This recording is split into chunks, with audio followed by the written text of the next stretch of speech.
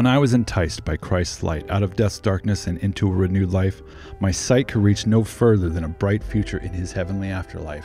And quite honestly, I longed to be rid of and forget about this earthly life. But in spite of the strife, the wrongs, the rights, the Holy Spirit would excite and ignite a new light inside to go and make disciples. And I'm like, but it's right there, plain in sight, like how Christ, right before his ascension, commissioned the Israelites to go and share the good news of his death and resurrection to the Gentiles with whom they despised. So what's a disciple? Bible open, seek, and in it I find that a disciple is not just meek and not just kind. They're good with money and careful with wine. Compassionate companions, the most patient and the most wise. What is their secret?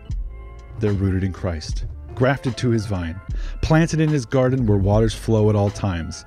Biblical doctrine is etched in their minds, and when heaven speaks, their ears incline, and they are completely consigned to every word spoken by the Lord God Most High. Really, I shouldn't be surprised, because according to the Bible, a disciple, and this I know to truly be wise, first must have the faith in Jesus Christ to try.